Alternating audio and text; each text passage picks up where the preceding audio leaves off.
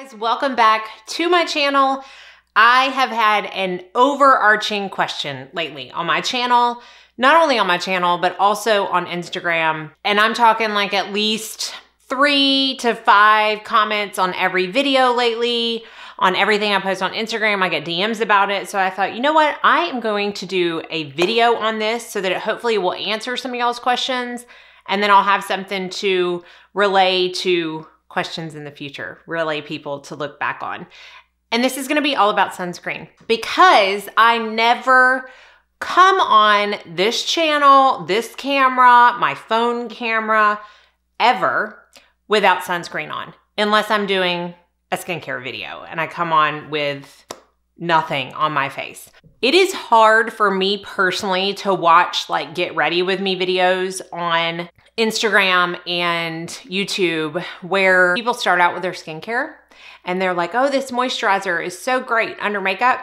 And then they go straight into makeup and they don't put a sunscreen on. It just kills me. But that's just me personally because I am one who truly believes that sunscreen should be worn 365 days a year. Inside, outside, hot, cold, sunny, cloudy, does not matter. The sun is the #1 aging aspect to our skin, hands down, period.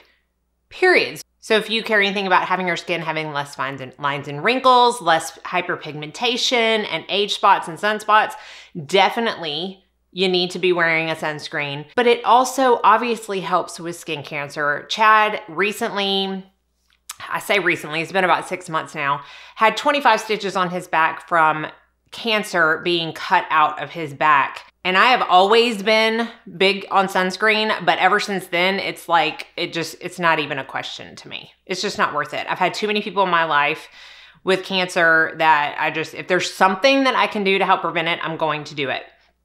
So I wear sunscreen on my hands, on my chest. If it's in the summer, I wear it on my arms, but I never go without it on my face. So people ask me all the time, what sunscreen do you have on? Or what do you have on before you put on foundation? Your face is already so glowy. What's your skincare routine? What SPF works great under foundations? What do you think wears the best? All of these questions. So what I did was I compiled now look, I like sunscreen. Okay, so I rotate between 5 of them. 4 different reasons. So I wanted to go through all 5 of them. I'm gonna cut away to me putting them on so you can see what they look like, how I apply them, how they lay on the skin. And then I'm gonna tell you why I choose each of these sunscreens per day, because there are different occasions and situations where I feel like one is going to work better for me over another. So let's go ahead and jump in to my favorite sunscreens, when and why and how I wear them right now. So all of these are specific SPFs. They're not moisturizers that contain SPFs. I will say I grew up wearing those, and a lot of people ask me, you know, if you don't know, I'm 41. I have pretty normal dry skin right now in the winter. But you know, a lot of people ask me, what's your secret to your skin? I have a very extensive skincare routine. And I mean, to be honest, I've got good genetics. My grandma, my mom, good skin. Even my dad has good skin. So that has a lot to play in it too. But I wholly believe that since I was about 10 years old, I have used a moisturizer with a sunscreen or a sunscreen every day. So I thank my mom for that. And I really attribute a lot of it to that. So I have 5 sunscreens here. Let's start out with the first one. This is the second tube of this that I have used, almost gone through, and this is by Supergoop. This is the Mineral Matte Screen. Now, all of these that I'm gonna talk about have mineral sunscreen blockers in them. That's just what I prefer. If you find a sunscreen that's got chemical blockers that you'll wear that sucker. I've always heard and said that the best sunscreen is the one that you will wear. So definitely, like, this is not the only ones that are gonna work. They're just what I prefer. So this is an SPF 40, and it is comprised of titanium dioxide 0.7%, which is a very small amount. The majority of it is zinc oxide at 17%. So this has a very moussey texture to it. It looks like it has a little bit of a tint, right? And as you rub it in, the tint is pretty mild. So I'll cut away to me applying it. And I think you'll be able to see, you can still see my redness through this. It's not something that's going to be overly tinted. It's definitely not something that I would say could be a foundation in itself. But when I choose to wear this is when I am going to be wearing a super luminous foundation, or it's very hot outside, it's very humid, I need something to be a little bit more mattifying. I don't want to go in with a dewy foundation on top of a dewy sunscreen because then it just starts looking greasy. That's when I choose to wear this. I don't necessarily have foundations that I will only wear this under. However, I will say my beloved Jane Iredale Liquid Minerals, this is my favorite sunscreen to wear underneath that. I feel like it applies easier because I do use my fingers for that specific foundation. And I'm telling you, this is like a primer and sunscreen in one. If you need smoothing out, this is gonna be great. If you have dry patches, not the best. I mean, it is a matte sunscreen. It's not horrible over dry patches, but it doesn't do them any favors. Let's just say that. So I really reach for this when I don't have any dry patches in the summer and when I am wearing a more luminous foundation. So that is the Supergoop Mineral Matte Screen. The next one we're gonna talk about is the newest one in my collection. I literally just got this one a couple of weeks ago. And this is from Dr. Dennis Gross. This is the All Physical Lightweight Wrinkle Defense Broad Spectrum SPF 30. And this is comprised of 16% zinc oxide. So this one, I love the dispenser. I just feel like I don't know, it's just, I like it. I don't have any other reason. It comes out pretty white, as you can see, but as you can also see, when I cut away to applying it, it does sink in very nicely. Now, I will say this does make my skin the most pale out of all of these. However, it does sink in very nicely. I don't foresee me having any kind of issue wearing this by itself to the beach or anything and feeling self-conscious because my face is chalky. It's not like that at all. This to me is going to be the most universal non-tinted sunscreen that I'm going to talk about. If you have dry skin, I really think you're going to like this. This is oil-free, but it does leave a little bit of a dew. Now, typically when I put my sunscreen on, it's probably a good hour before I put makeup on top of it. So it has a chance to really sink into my skin, but I have used this where I went directly into makeup and it leaves a little bit of luminosity, but it does settle in nicely and it certainly does not get more luminous throughout the day. So if you have oily skin and you don't necessarily like the texture, the moussey texture of this one, I would try this one and just see, but it is very universal in my opinion. And if you don't like a tinted sunscreen, but you definitely want something that's gonna lay nicely under makeup and give just a tad bit of a glow, I would definitely look into this one. I was very impressed by it. I think it wears well underneath makeup and by itself, and it has really, really good reviews for a reason. So the Dr. Dennis Gross All Physical Lightweight Wrinkle Defense. Now let's talk about a couple that I pick and choose when I'm having two situations. One is a situation where I absolutely am not gonna wear makeup that day. Okay, so the first one I'm gonna talk about is one that I almost always choose in that situation, and this is the Color Science Sunforgettable Total Protection Face Shield Flex. So as you can see in the cutaway, it comes out completely white, but if you look really close, you can see these tiny little pigment beads within the white sunscreen. And as you rub them together on your hands, the pigment beads break up and they become a shade. So this does come in multiple shades. I'm in the shade medium, but they also have fair, they have a deep, I believe they have 4 shades in total.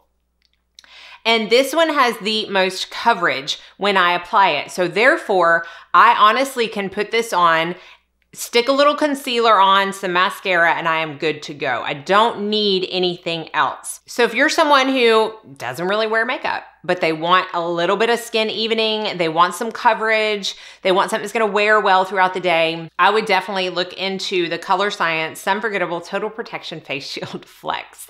Now, the regular Sunforgettable Face Shield does not have a tint to it. It's more of a universal shade. However, they do have a bronze that you can add to it if you wanted to. But I really like these Flex because I just feel like they provide the best amount of coverage. Now, I do have another favorite when I am not wearing foundation one day, or like today, which I'm wearing the Flex today, I'm gonna be wearing a powder foundation because I feel like these tinted sunscreens are very nice as a base for powder foundation. It gives a little bit more coverage, so you're not having to go in with concealer underneath the powder. And it's just a very nice combination. So a lot of times, even though today I'm wearing the Color Science, a lot of times when I'm wearing powder foundation, I will reach for the Elastin Hydra Tint Pro Mineral. This is probably the 4th tube that I have gone through of this, and this does have a tint. Now, the only bad thing about this, and it can be a big bad thing depending on your skin tone, is that they do only have one tint. It can be too dark or too light. I feel like I've heard little birdies say that they're working on additional tints, but this one is perfect for my skin tone. So it comes out, it's a very moisturizing sunscreen. I realized I didn't tell you on the Color Science. This is zinc oxide 12% on the Color Science. And then the Elastin is titanium 8.9 and zinc 3.4. So this is an SPF 36, and it gives, and you'll see in the cutaway too, it gives such a beautiful glow to the skin. But it's not, especially as it sinks in, it's not so much of a glow where I am uncomfortable wearing it by itself because I feel like it makes me look too greasy. It's not that at all. It's just a very pretty, healthy skin glow. I will wear this one all the way up under my eyes. I'll put it on my eyelids. It's so pretty. I get asked all the time what I'm wearing on my face when I just wear this foundation. But again, I feel like it works really, really well underneath powder foundations as well, which this one does too. Now, I will say, I feel like this one builds up on itself easier than this one does. For instance, I took this one to church camp last year. It's all I wore because who wears makeup at church camp, right? Like I just put this on in the morning and I would reapply it throughout the day on top of what I already had on because I didn't have time to go wash my face and reapply. It reapplies on top of itself really nicely. I never had an issue with it pilling or breaking up or, you know, just getting gunky, right? I don't necessarily have those issues with this one, but it does build up a little less aesthetically pleasing than this one, if that makes any kind of sense. They're both great by themselves. They're both great under powder foundations, and they both have a very nice coverage to the skin. Now let's talk about, honestly, it's just my go-to. I wear this one probably 70% of the time, and I rotate between this one and another one from the same brand, but this is EltaMD UV Restore Broad Spectrum SPF 40. Now, another one that I rotate through is the UV Elements. I'll show you this one. This is titanium dioxide 2%, zinc oxide 15%. They have tinted and non-tinted. I prefer the tinted in this formula, but it's not overly tinted, as I think you'll be able to see in the cutaway. You can still see redness under my, you can still see my redness after I've applied this. When I first started applying it, it looks pretty warm, like, you know, some people might be like, oh, that's a little orange, but honestly, once I'm done applying it, it does not look that way at all. Sinks in very nicely. I have worn this plenty of times without makeup, and I don't feel self-conscious about the tint, but if you don't like a tint, they definitely do have this in a non-tinted version, but this is a more moisturizing version to me than the UV Elements. So it has squalane, I believe it has hyaluronic acid, which I'm pretty sure UV Elements has a couple of those things as well. But this one to me is a little bit more moisturizing. So I prefer the Elements in the warmer months, and I prefer the Restore in the cooler months. That's the main difference to me. I feel like this one just has a little bit of the moisture factor in it, than a little bit higher of that moisture factor than the Elements. So for those of y'all who asked me what I feel like the difference is, that is the difference. You'll see me start talking about Elements more come April and then through like September. I typically stick to Elements and then I'll switch back over to Restore. Chad uses Elements every single day, and then he uses the Color Science the bronze body sunscreen all over his body every day. Those are his two favorites. But this one honestly is just my go-to. I don't have a single foundation that this does not work under. I do not have a single moisturizer that it does not work over. It never fails me. Elta MD sunscreens never fail me. I use the UV Physical on Audrey Kate because she hates a tint, and she's like, don't put a single tint on me. I do not like it. She is very, very adamant on that. So she uses the UV Physical. Courtland likes the Elements and the UV Elements, and she also likes the Color Science Original Sun Forgettable. I try my best to make sure they're wearing sunscreen every day. Sometimes it's a battle I'm just not gonna fight on any particular morning, but honestly, it's just such an important part of your daily routine. And this one has been in my collection. Elements started being in my SPF collection, I wanna say 5 years ago. And I have not looked back from Elta MD since. So Elta MD UV Restore Broad Spectrum SPF 40. And then I can't not talk about how I reapply my sunscreen throughout the day, especially on days when I have makeup on. I talked about this in my makeup products that I absolutely cannot and will not be without, even though it's technically skincare. But this is the Powder Me SPF from Jane Iredale. I just had to grab it out of my purse because I do keep it in my purse at all times. This is what I reapply throughout the day. Typically, and I know I said it in the other video, if it's a normal school work day, I will take my girls to school, I'll come home, I'll do my makeup, I'll do whatever I need to do. If I have clients, if I have errands, if I'm filming, whatever I need to do. And then before I go pick them up from school, I will reapply this on the skin very liberally. Lots of reasons why I like this. It has a twist up brush that is removable. So I wash this every time I deep clean my makeup brushes. I will grab this out of my purse and I will wash this as well. It's magnetic, so it drops back on and it's very, very soft. You can hopefully see that powder coming out. It is not scratchy. I just love that you can remove it because not all makeup or not all SPF brushes you can remove it. And to me, they get super gunky and I just feel like I'm brushing on more bacteria than I'm helping my skin. And then it has refills. So you screw the bottom.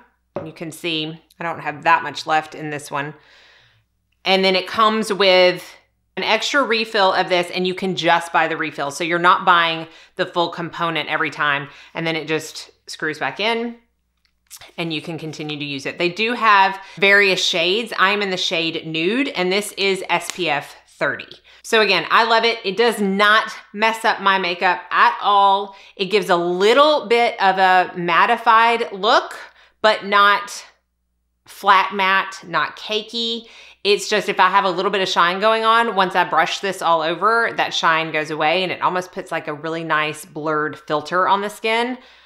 I love it so much, and again, I just will not be without it. So while I so think that this initial proper amount of sunscreen to be put on your face and neck and décolleté and whatever else is showing is very important in the morning, I also think that if we're makeup wearers, we need to be cognizant of reapplying it the best we can throughout the day, since it's obviously not gonna be practical to put this on over your makeup. So hopefully, that was helpful because again, I know so many people have been asking me and these are the 5 sunscreens that I use the most. And again, I have that many because I do find that some work better for certain situations over others. But if I had to pick one out of all of these, I would go with the Elta MD. I don't want to have to pick one out of all of them because I love them all for different reasons, but that is the tried and true, never failed me selection out of the bunch. So as always, I want to know what your favorite SPF is down in the comments section below. Let's share so that if anybody isn't a sunscreen wearer, maybe they're able to find one that they absolutely love and won't look back on. Thank y'all so much for watching. Be sure and like and subscribe before you leave so you don't miss out on any future videos. I hope you're all staying happy, healthy, safe, and sane, and that most of all, you go out and have a very blessed day.